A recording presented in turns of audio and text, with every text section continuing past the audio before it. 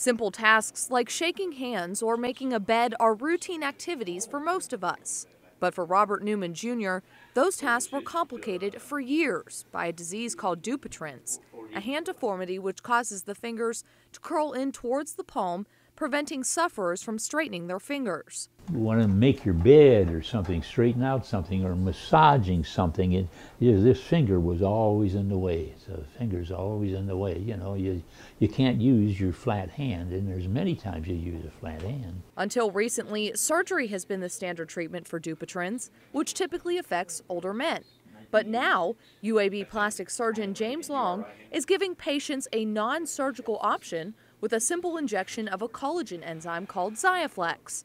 XIAFLEX helps relax the cords that cause the fingers to constrict. The treatment consists of an initial injection followed in 48 hours by a manual release, which essentially just means that we apply traction to the cord, and over the prior 48 hours the collagenase has an opportunity to break up the cord to a degree that allows us to rupture it, which we did for him, and since then he's gone on to have occupational therapy and has achieved a quite good result. Newman isn't a stranger to Dupuytren's. He had surgery on his right hand nearly 3 decades ago to correct the deformity.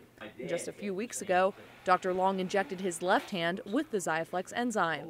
Newman was glad to have a less invasive procedure this time around. When I had this hand, I walked around for about 5 days with my hand up. I had to keep it above my heart because if you dropped it below your heart, this one, boom, boom, boom. The procedure only takes a few minutes, and soon after, patients return for hand massage therapy to break the contracture. I heard the cord pop back here in my hand, in the palm of my hand, and they straightened it out and put a splint on my hand and sent me home, and it's beautiful. This treatment is key for patients who may not be considered for surgery due to other medical conditions. It allows us really to treat a whole subset of patients who, prior to the advent of this new medicine, were just not good candidates for any correction. The injection has worked wonders for Newman. When I make my sheets in the morning, boy, it's so nice to have that finger straight. I can straighten my sheets out in the morning, and it makes me feel good.